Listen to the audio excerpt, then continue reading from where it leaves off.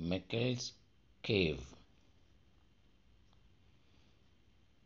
Meckel's cave is a dural recess in the posteromedial portion of the middle cranial fossa that acts as a conduit for the trigeminal nerve between the prepontine cistern and the cavernous sinus, and houses the Caesarean ganglion and proximal roots of the trigeminal nerve. What are the proximal roots? The mandibular, maxillary, and the ophthalmic division. This is where the trigeminal nerve enters the cave.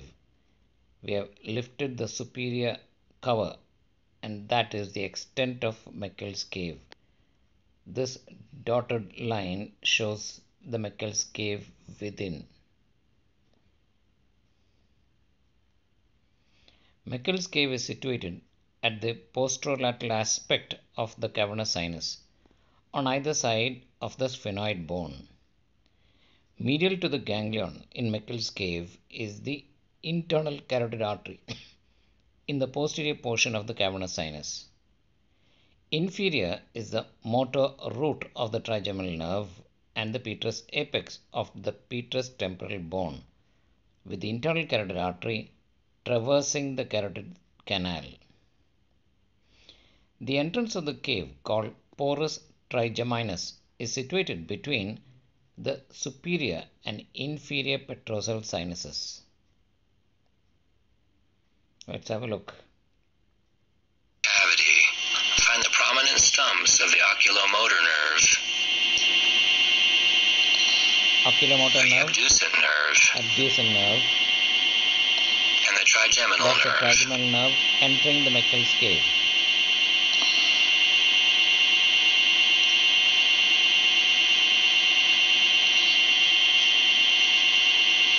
That is the extent of the Meckel's cave. Probe the trigeminal cave under the dura. That is the trigeminal cave, Meckel's cave. Then cut and reflect a dura over the cave to expose the trigeminal ganglion.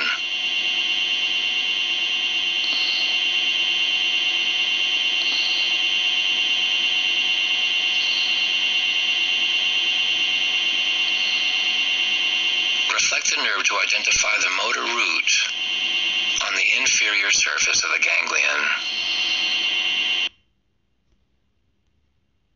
Cavity.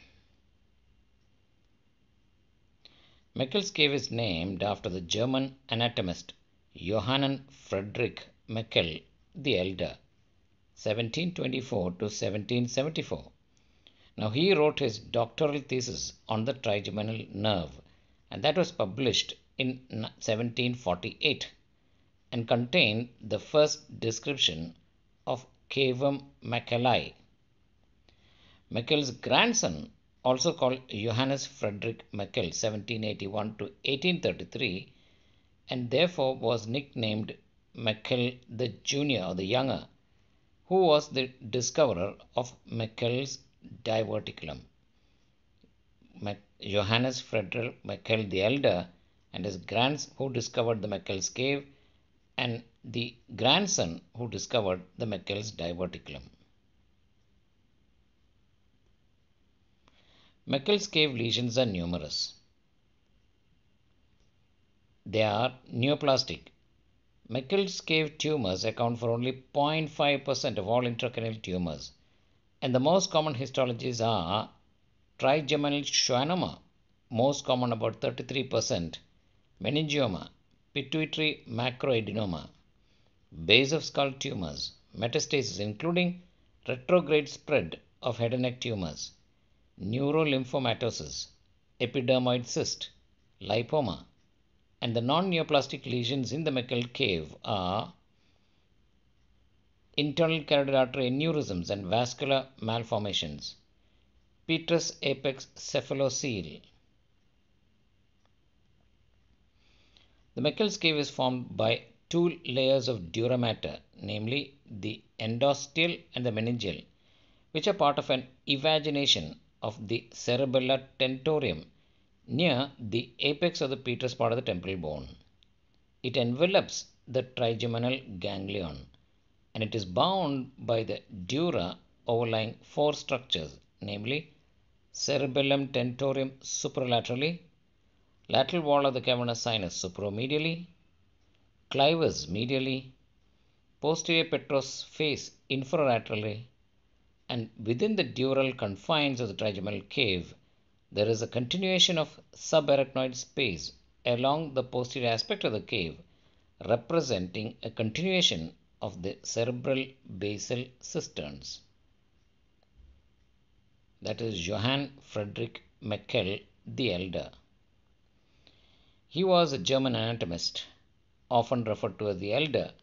Appended to his name to avoid confusion is his famous grandson Johannes Friedrich Meckel the Junior or the Younger. The elder Meckel's son Philip Friedrich Theodor Meckel and another grandson August Albrecht Meckel were also anatomists, a fantastic family. Meckel has a number of anatomical eponyms associated with him. There is the Meckel's cave or space, a cavity in the dura mater over the petrous part of the temporal bone that covers the trigeminal ganglion. There is the Meckel's ganglion, better known as the sphenopalatine ganglion, which is a small parasympathetic ganglion in the upper part of the sphenomaxillary fissure, giving off nerves to the eyes, nose, and palate. There is the Meckel's ligament, a portion of the anterior ligament that fastens the malleus to the wall of the tympanic membrane. This structure may be named after Meckel's son, Philip Friedrich Theodor Meckel. Meckel's cave was described by Meckel in his undergraduate dissertation on the trigeminal nerve. Meckel's cave is a natural mouth-shaped aperture. It's a mouth-shaped aperture connecting with the posterior fossa that is located in the medial portion of the middle cranial fossa. The cave extends forwards similar to an open-ended three-fingered glove and provides a channel for the rootlets of the trigeminal nerve, the trigeminal ganglion, and the ophthalmic maxillary and mandibular divisions until they reach their respective foramina. The cave extends forwards to an open three-ended fingered glove and provides channels for the rootlets of the trigeminal nerve, the ophthalmic, maxillary, and mandibular divisions. The average height of this oval mouth was found to be 4.2 millimeters and the average width was 7.6 millimeters.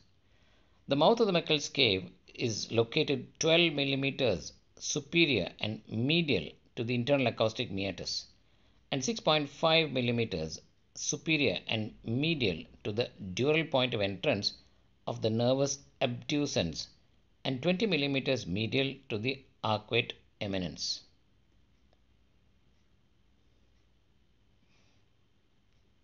This is the opening, and when the roof is reflected, we see the nerve going to the trigeminal ganglion and the three rootlets.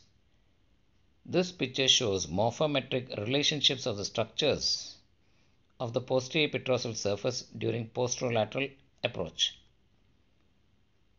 This is the trigeminal ganglion, the middle meningeal artery, the ophthalmic, maxillary, and mandibular divisions, internal carotid artery.